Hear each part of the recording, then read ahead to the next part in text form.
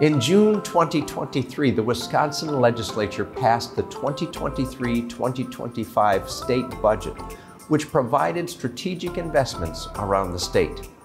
Even with these new investments, Wisconsin still has a $3.7 billion surplus of overpaid taxes. The governor has said he wants to provide a middle-class tax cut, but so far, Governor Evers has vetoed every single one that has come to his desk. Assembly Republicans passed 4 new bills that would provide $2.1 billion in tax relief, which translates to an average 15% decrease in state income taxes. Over half of all tax filers are eligible under this package, specifically middle-class income earners, retirees, married couples, and families with children. Especially during inflationary times as these, there is no excuse for keeping the money that rightfully belongs to you, the hardworking taxpayers.